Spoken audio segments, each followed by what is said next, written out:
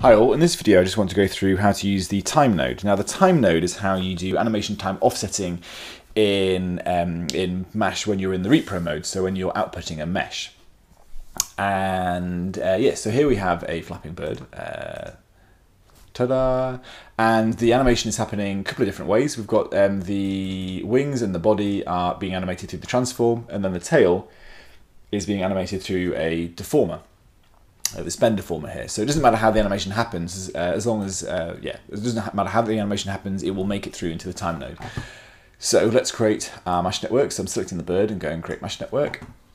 So we probably just want 6 of these, and we want them spread out down the z-axis, like so.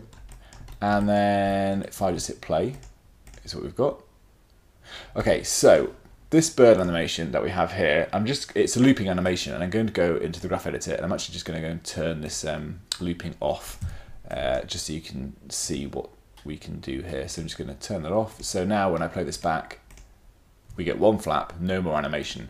And this is because the time node can do the looping for us, so I just wanted to show you that. So in Maya 2016 extension 2, the time node is created automatically when you create a mesh network in the repro mode. So let's just turn it on, and then the only thing we need to do is set the animation length to the length of our animation, which is 15 frames. So I'm just going to set that to 15 frames, then I'm going to hit rewind and play. And the looping is happening automatically, basically. So a few cool features here. We've got the stagger frame, so we can turn the stagger frames up, and this is the total number of frames from start to end that the animation will stagger over. So we've got 6 frames difference between the flaps at the moment, and it's in order. So it's kind of like 1 frame difference, 2 frames, 3 frames, 4 frames, 5 frames difference, just over. So we can use the full length of the animation just by setting this to the same as the animation end value here, so 15 in both. And then we can hit random stagger. So now birds are getting a completely random value, and then obviously there's a random seed for that.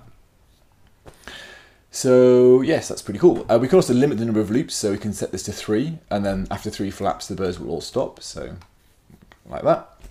And then what else I'll show you? I'll show you this timescale. So timescale, if I just keep playing this, if I reduce the timescale to say 0.2, then our animation becomes a fifth of the speed. It goes at a fifth of the speed.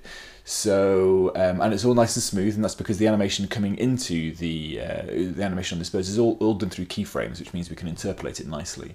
Likewise, you can speed this up and make it flap really frenetically. That's pretty cool. Okay, so let's animate this. Animate the timescale. So we go set key here, and then on frame 100 we will set a key of 1. So set that key of 0 there. So this means that our birds will start not flapping, and then they will speed up until they reach the normal flapping speed at frame 100. So let's watch what happens. So we hit play, so no flapping, and then we flap, and we flap very quickly, and then we slow down slightly. So the reason that this happens is because on frame 50 we have a time scale of just, let's say, a half, which means that on frame 50 we're actually on frame 25's worth of animation, and then in the last 50 frames we need to do 75 frames worth of animation before we settle down and just animate at a normal speed. So this is a bad thing. So this is not what you want probably if you're starting your animation speed up like this, if you're animating timescale. What you probably want to do is turn on simulated time, which will fix that problem. So if we turn on simulated time now, you notice there's actually no speed up when we start flapping, and everything kind of goes at normal speed. However, because this is a simulation, what you'll now need to do is take your network here, your mesh network, and then bake it out to Alembic before you send it out to render over a render farm. Because yes, it's a simulation, like particles or whatever. So like you would with particles. So okay, let's turn that off, and let's break the connection here. And then, so we're back to having our random animation. So pretty cool. Okay. So I'm going to turn off random stagger, and I'm actually going to turn off stagger frames just to demonstrate the next feature. So they're all flopping at the same time here, right? So we have the strength and fall off. So I'm going to set the strength mode to animation trigger for now. Okay, so I'm going to roll down the fall offs, and then I'm going to create a fall off object. So I'm going to create like so. This gives us a nice fall off object, and then I'm going to move this out of the way here. Shrink it down a little bit. I'm going to keyframe it. So I'll keyframe it on frame, let's say frame 0 or somewhere thereabouts. And then on frame 100, I'm going to move it out the other side. and then I'll keyframe it there. Cool. So now when I play this back, what happens? As the bird enters the fall off, it starts flapping, and then it stops when the fall off passes out.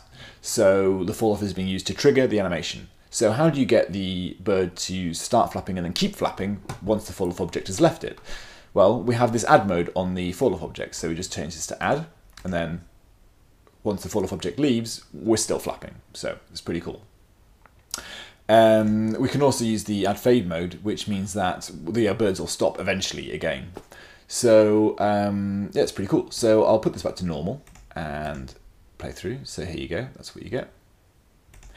And then we'll see what the other mode does. So we've got animation trigger, we've got animation frame here. So what animation frame does is it will, as the bird passes through the fall off object, it will animate from its starting frame, animation start, to its animation end, between the edge of the fall off and the center of the fall off. And then when it leaves the fall off, it will undo that animation. So we're flapping and then we're unflapping, effectively. The animation is reversing. So how can that be useful? Well, let's say we've got this fall off ramp here, and we can reduce the effect of the fall off object. So what I can do is we're only going to get a part of a flap now. So we're going to go slightly up and then slightly down, like so. And then if we set this to add, again, watch what happens. We get that part flap, and then that stays there, which is pretty cool.